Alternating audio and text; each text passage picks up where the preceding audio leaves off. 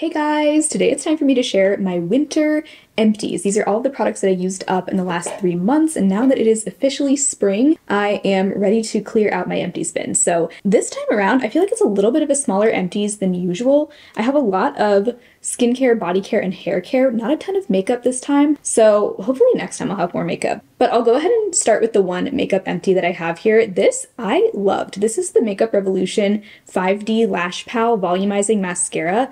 I received this in PR like last summer, and I had never heard of this mascara before. I don't think I'd ever heard anyone talking about it, but I fell in love. It has kind of weird packaging. I've never seen mascara with this type of packaging before, but you just press the lid down to open it. If you twist it, nothing happens, but there's that. And then to close it, you also just press it again, and it's really securely shut. So I thought that was kind of cool. I mean, at first I thought it was kind of gimmicky, but at the same time, I know like some people might have like arthritis or other mobility issues, so it might be useful if that's you. And I personally didn't find it to be a hindrance to using the product.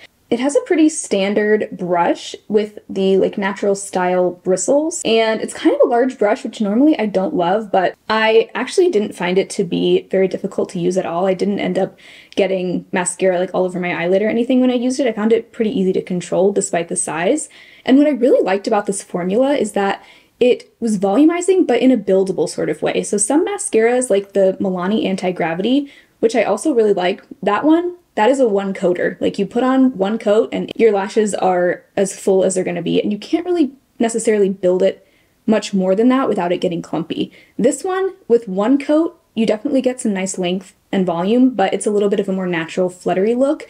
But then if you build up a second or even third coat, you can get a really dramatic look. So I don't know, I would almost say I think I like this even more now than the Milani Anti-Gravity, also because I didn't really have any flaking with this up until the very end. And I keep my mascaras for 6 months. Right up around the 5-month mark is when I started to get just a little bit of flaking with it, but I don't really hold that against it because, you know, it was getting dried out, it was on its last leg. Of course, mascara is so personal. I know one thing can work amazingly for one person, and then another person with even the same type of preferences might have a completely different experience. But for the price, it retails for $10. Sometimes, you know, Ulta and other stores will have discounts on Makeup Revolution, so if you can get it even on sale, I think it's definitely worth trying for the price. But yeah, I was really happy with this. I have quite a few other mascaras I need to work through before I even think about repurchasing anything, but I would definitely consider getting this again in the future if I was in need of a mascara. I think I might be breaking the all-time record for the number of empty cleansers that I have in here. Like, at least for me, like I usually don't go through this many cleansers, but Nathan and I do share them, so that probably has something to do with it. I have 1, 2, 3, 4 cleansers in this round, which is a lot to go through. I mean, most of these I had open for much longer than like the last 3 months, you know. But let's start with an old favorite. This is the Paula's Choice Softening Cream Cleanser from their Skin Recovery line. This has been a favorite for years at this point. I think this is probably the 3rd or 4th bottle of this that I've gone through, and this is the jumbo size. This was a lifesaver, especially when I was first starting out with tretinoin, because my skin was super dry, it was peeling, it was so sensitive, and just about every cleanser would disrupt my skin barrier. But this is a non-foaming cream cleanser, which is great if you're having dry, sensitive skin. This line specifically is for dry to very dry skin, so it has been a lifesaver for me. Lately, my skin has not been nearly as dry and sensitive, and I think that's because I did go down in strength with my tretinoin. So I was using 0.05% for the first couple years.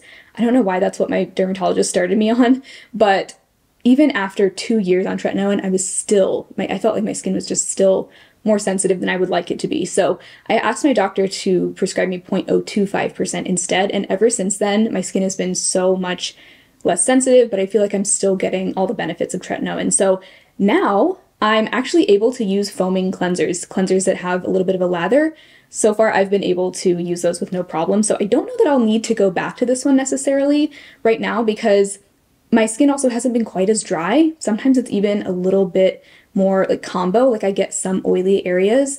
Where we live in the winter, it actually is very humid. So that's kind of nice because my skin has not been dry this winter like it normally has been in past winters. So all of that to say, sometimes I think my skin is even better off with a gel cleanser. It's just a little bit more deep cleansing, but this is a great option for those of you with really dry, sensitive skin. I highly recommend it. I do feel like even though it doesn't really form a lather at all, it still does effectively like really cleanse my skin without making it feel stripped. So still highly recommend it, but I don't know that I would repurchase it unless my skin gets, you know, really dry and sensitive in the future. Then I definitely would. Another cream cleanser I used up, I did like this one, but just not quite as much as my trusty Paula's Choice. This is the Ordinary Glycolipid Cream Cleanser. This is also a non-foaming cleanser, very gentle. It's been a while since I used this up, so I'm trying to remember. Trying to remember what it was like. Oh yeah, this one almost had like a little bit of a coconut scent. I'm not sure what ingredient, doesn't have the list of ingredients here on the packaging, but there was some kind of maybe coconut derived ingredient in here, which I didn't find to irritate my skin. Sometimes coconut oil in products can break me out. I don't think this had coconut oil in it, but it did have kind of a coconutty scent. So if you're usually really sensitive to coconut, maybe be wary of that.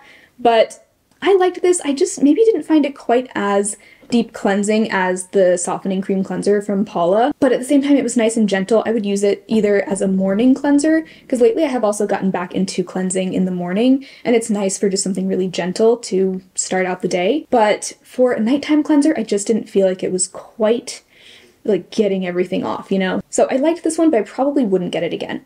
We actually also used up a foaming cleanser. This is the Dear Klairs Rich Moist Foaming Cleanser. So this is a Korean brand. I've also used up one of their sunscreens in the past and really liked it too. This was lovely. So this actually comes out, like it has a foaming pump. So it comes out in a foam, but it was very gentle. I didn't find it stripping at all. It says it's meant to both hydrate and deeply cleanse, which I think is an accurate description because it definitely felt like it cleaned my skin well, but it also didn't leave it feeling stripped or dry. So this I would recommend, honestly, for any skin type, unless you're super dry and you can't do foaming cleansers at all. But anyone else, I think, would really enjoy this one. This actually had kind of like a tea tree oil scent, which usually I don't love anything with tea tree oil in it because I find it to be maybe drying or irritating. But that was not the case with this at all. So really enjoyed that. And then the fourth cleanser we used up, this is a benzoyl peroxide acne wash, and I just ended up getting the Equate version. This is like the Walmart version of Panoxyl, which is the name brand. This is interesting. So it has 10% benzoyl peroxide maximum strength, and it says for treatment of acne on the face, chest, and back. I actually didn't use this on my face a whole lot. Occasionally I would use it because sometimes I'm prone to getting acne like on my temples, and so I would just lather a little bit of it on there sometimes, but not all over my face because I just don't feel like I need it all over. But the main places that I used this were on my chest and back, and actually my underarms as well. I kept getting a like folliculitis type breakout on my underarm, just my right underarm, which is weird. It's only ever on this one. And I watched Dr. Dre on YouTube. She's a dermatologist, and she recommends benzoyl peroxide wash for folliculitis, and she also uses it just to reduce underarm odor. I find that I still need to wear deodorant if I want to not have underarm odor because like I felt like it definitely reduced the odor but didn't get rid of it entirely. But ever since I started using this, I have not gotten folliculitis on my underarms. Really, it looks like an acne breakout, but it's very itchy, and it's like in a hair follicle where it happens. So what I would do was just slather this on my underarms and then also on like my upper back and chest in the shower, let it sit for a minute or so, kind of like a leave-on mask, and then rinse it off. You do have to be careful to really thoroughly rinse it off because if you don't, it can like bleach your towels. So some of our towels now have like bleach stains on them from using this, which I didn't think that would really be a problem with a benzoyl peroxide wash. I know I've had that in the past with like a leave-on benzoyl peroxide treatment, but anyway, just FYI, usually I would do this and then go in with my body wash or soap to really cleanse the skin. But this was interesting also because it did not lather whatsoever. So if you have really sensitive skin, this might be a good option if you still want to be able to use benzoyl peroxide. Well, actually on the back here it says do not use if you have very sensitive skin. So maybe if you have very sensitive skin, you wouldn't want to use this. But if you usually prefer a cream cleanser that doesn't lather, this was really nice. Very affordable too. I actually already repurchased it and have another one in my shower now, and I use it almost every day. So really big fan of that. Continuing on with skincare, I actually have 3 moisturizers. 2 of them Nathan and I both used. We shared them. I'll start with this one. So this is the Paula's Choice Barrier Repair Advanced Moisturizer. Look at what has happened with the writing on the bottle. It has like completely disintegrated on here, and it started happening very early on in using this. That has never happened to me before with a Paula's Choice product. I don't know if they like recently changed their like packaging manufacturer or something, but that is honestly unacceptable for such an expensive product. So that was a bit annoying, especially like as I'm putting on my skincare, I would get like letters on my fingers from the outside, and I don't want to like put that on my face. So it was just, yeah, I don't know. I hope they fix whatever is going on with that. But the product inside was lovely. I would say like the name Barrier Repair is very accurate because I really did feel like this was something I could use when my skin was feeling kind of sensitive.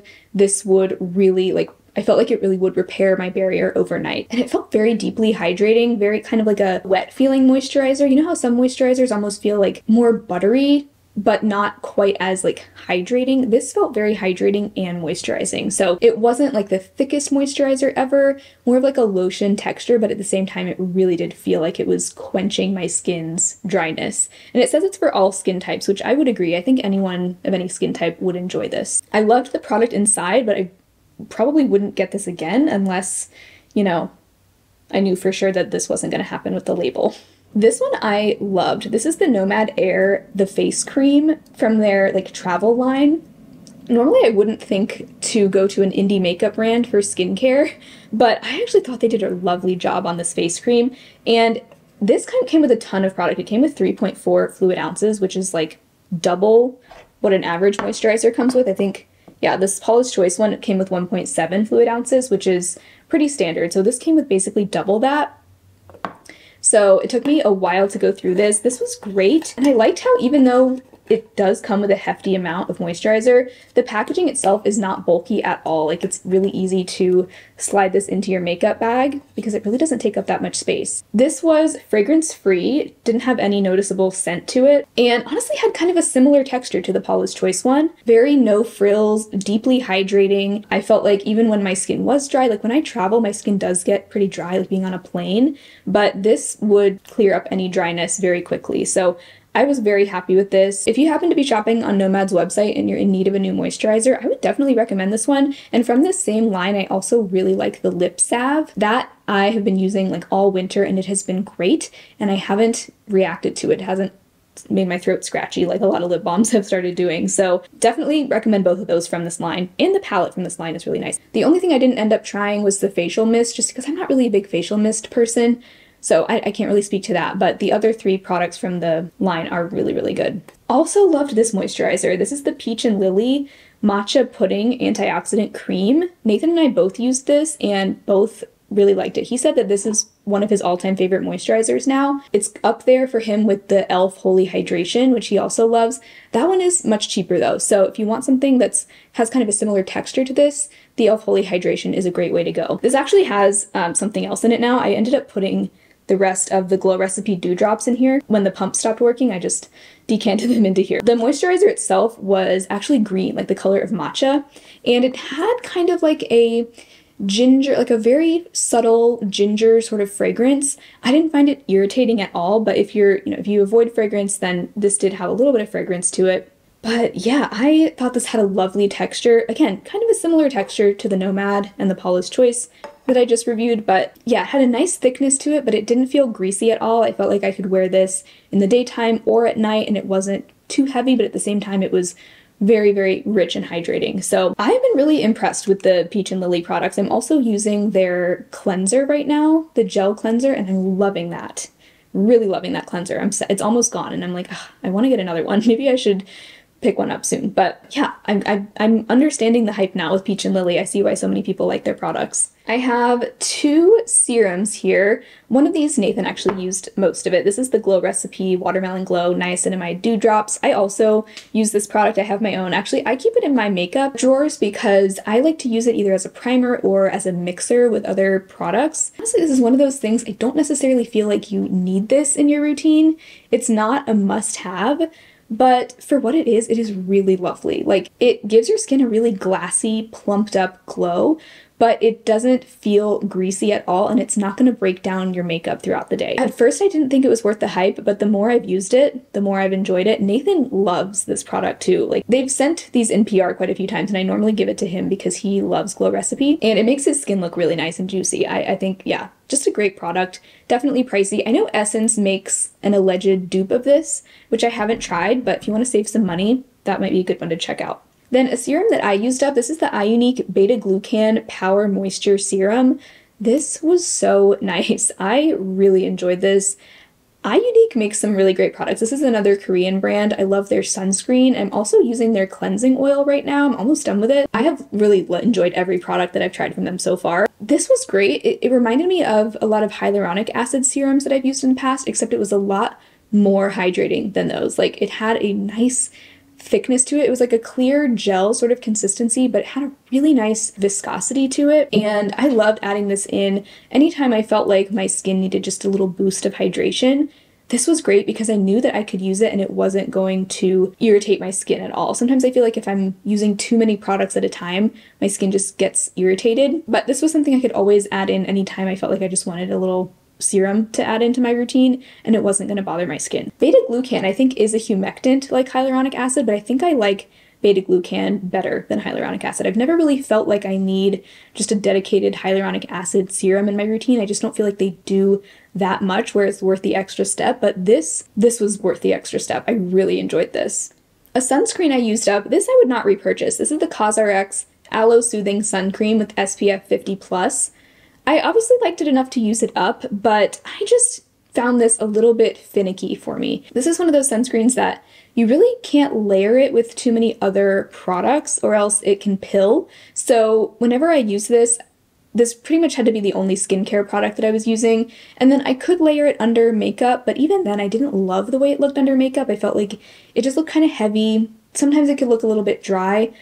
Even though this had kind of a nice moisturizing feel on the skin, it didn't feel mattifying at all, but it also wasn't overly shiny. Like, there were things I liked about it, but just the fact that it was so prone to pilling made me not really want to purchase it again. Also, I noticed that this, if I put it too close to my eye area, it would burn my eyes throughout the day, which is usually not the case with Korean sunscreens. And that's one of the main reasons that I like Korean sunscreens, is because I can put them, you know, under my eyes and even a little bit on my eyelids, and they're not going to irritate my eyes. So this I wouldn't repurchase. Also had a pretty strong fragrance, like a very floral fragrance. It is very affordable though, and a lot of people I've heard love this, and it's like their holy grail. So could be worth trying. It is a hybrid sunscreen, so it does have both mineral and chemical filters, but I didn't notice any sort of white cast. Obviously I'm very fair, so I'm not sure. It might leave a white cast on deeper skin tones, but yeah. Could be worth a try if you're looking for an affordable sunscreen, but I also think there are much better out there. Check out my Korean sunscreen roundup. I've done 2 in the past,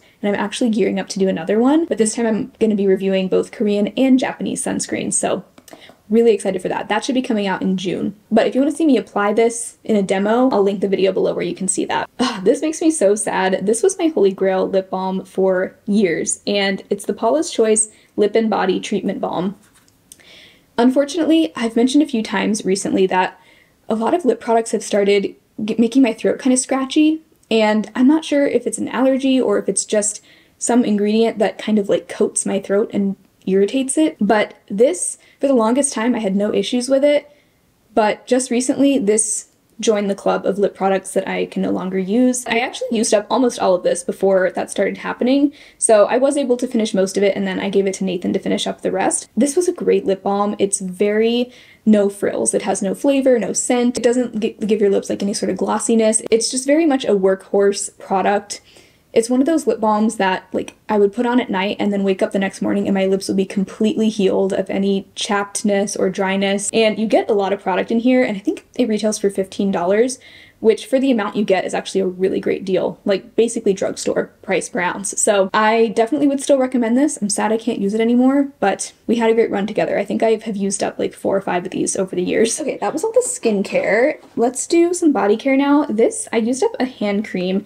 This came in the Yes Style advent calendar this past year. This is from the brand Fruitia, and it's their Repurchase Essential Blending Hand Cream.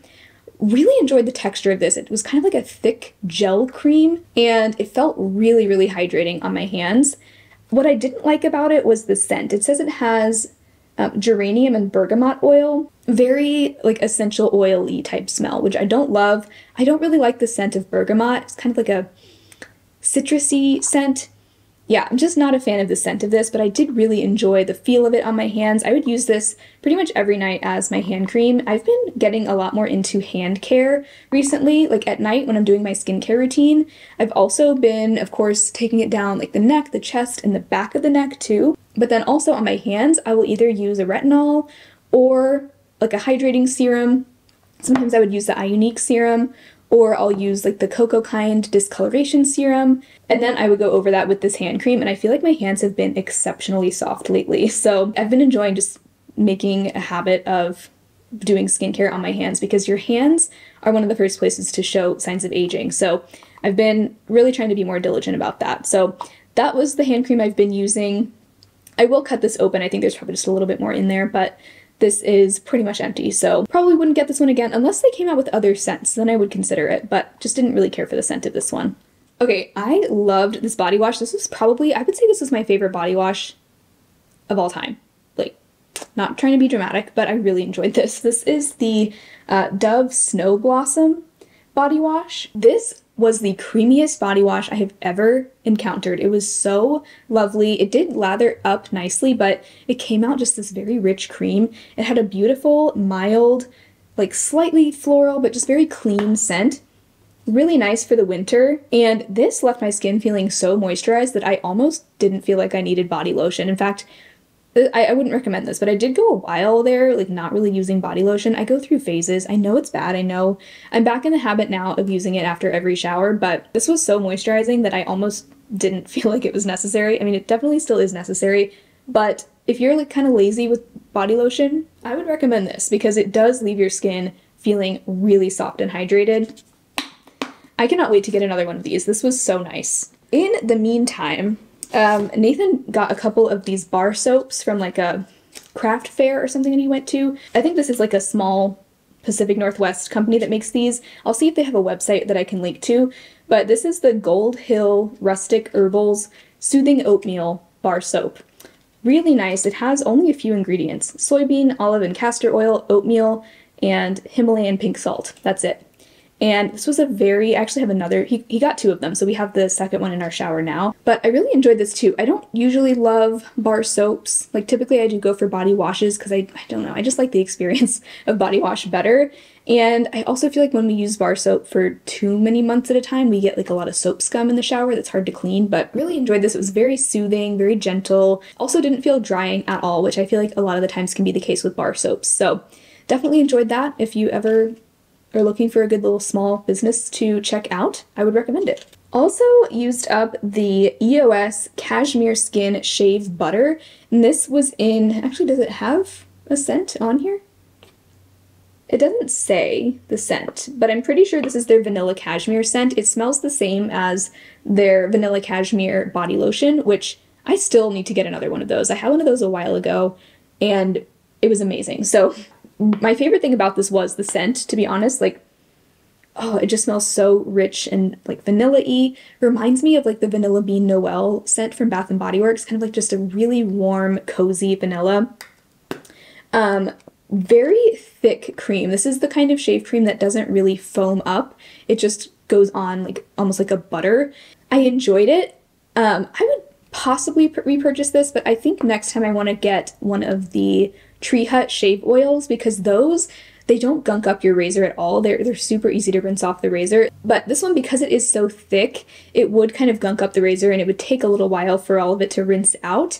But if you're looking for something that's just like super hydrating, I would always get a really nice close shave with this, and I don't think I ever got razor burn when I used this. So I did think it was nice, it did a good job, but it is a very thick shave cream, so just keep that in mind. If you're impatient like me, maybe wouldn't recommend it, but I love the scent of this.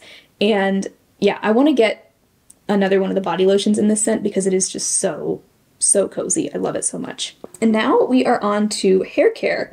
I finally finished the shampoo bar from Kitsch. I think in my last Empties video I had the Kitsch conditioner bar. This is the little pouch that you can put the bar into, and it helps the bar last longer because you're not like setting it down onto a flat surface where like water is gonna break it down faster. So it's able to dry more quickly, and it also just keeps it out of the way in your shower, which is nice. And you can just leave it inside of here. It's sort of like a mesh material. Lather it up in your hands, or even just like paint it directly onto your hair, and it would lather up pretty quickly.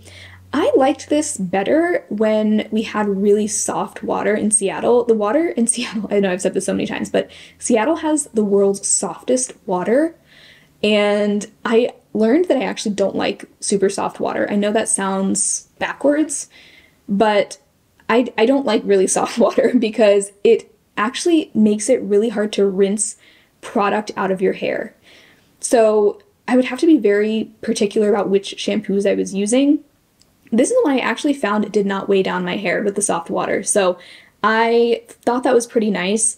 Now that we have, our water isn't super hard now, but it's nowhere near as soft as it was before, I found it a little bit more drying here. So that's all I'll say. I probably wouldn't buy it again, but if you have really soft water, I would recommend it.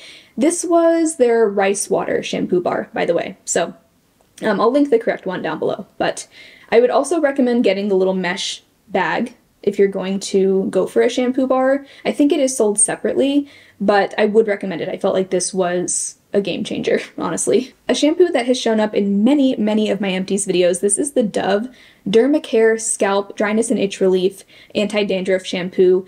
I have already repurchased this. I feel like I'm not falling out of love with this product necessarily, but I'm not loving it as much these days because I just feel like this is kind of a hydrating shampoo. So sometimes I feel like I need something a little bit more deep cleansing for my scalp. I've been watching a lot of Abby Young's videos. She does a lot of hair care videos. She is a hair wizard, and she has talked a lot about how, especially if you have dandruff, it's a good idea to use a clarifying shampoo or something with either the word clarifying or detox, something that's going to really get into your scalp and clean all of the gunk out, because that is really what feeds dandruff. Like, that's what causes more and more dandruff.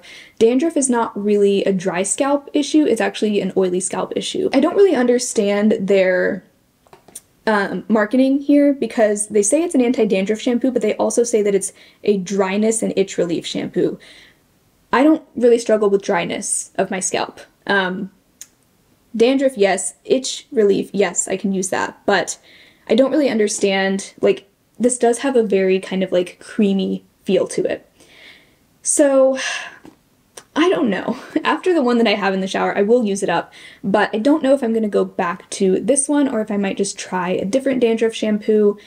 But I have really enjoyed this. I would say, like, the nice thing about this is, unlike a lot of dandruff shampoos, it doesn't dry out the strands of your hair, which is nice. But sometimes I would, instead of just using this by itself, I would use this first, let it sit on my scalp for a couple minutes to really let the active ingredient do its job, then rinse it, and then I would go in with a clarifying shampoo afterwards. And that has worked better for me, but sometimes I just feel like, you know, that's just a lot of work. So I would rather only use like one shampoo at a time if I can help it. I do feel like this keeps my dandruff at bay though, so it does its job in that sense, but I might just be on the hunt for a different dandruff shampoo after I'm finished with the current one. But that being said, I think it's a good option. It's nice and affordable, so yeah, that's what I'll say about that. Ooh, okay, this was fun to try. This is the Olaplex No. 5 Bond Maintenance Conditioner.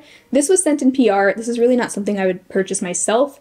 I think I'm not really the target market for Olaplex. I think it's meant for people with very chemically processed hair. If you've bleached your hair, it's supposed to help like repair the bonds of your hair, which I can always use any sort of damage repair because I get split ends from using heat styling and stuff, but I enjoyed this while I had it, but I don't think I would purchase it myself. Just because, like, how much does this cost? Let me look it up. $30, yeah. See, I typically am a drugstore hair care kind of girl, especially when it comes to shampoo and conditioner, things that I'm using up frequently. I liked it. I felt like it would leave my hair feeling nice and soft and silky. noticeably smoother, but at the same time, I've gotten the same thing from drugstore conditioners. Like, I really love, and I want to go back to using the Garnier Whole Blends conditioners. It's been a while since I've used those for some reason, but I have gotten really great results with those as well. So again, like I said, I don't really think I'm the target market for this product per se, but it was enjoyable while I had it. I actually still have the shampoo in the shower now, and it's almost full. It's so funny. The shampoo of this, the Olaplex shampoo, you need the tiniest bit, and it like explodes into a lather. It is a very concentrated formula, which is nice for something so expensive, but as you can see, I went through the conditioner much faster than the shampoo. A drugstore hair care product that I loved, and I could definitely see myself repurchasing this. This is the Aussie Miracle Repairer Bond Protecting Serum. This was so good.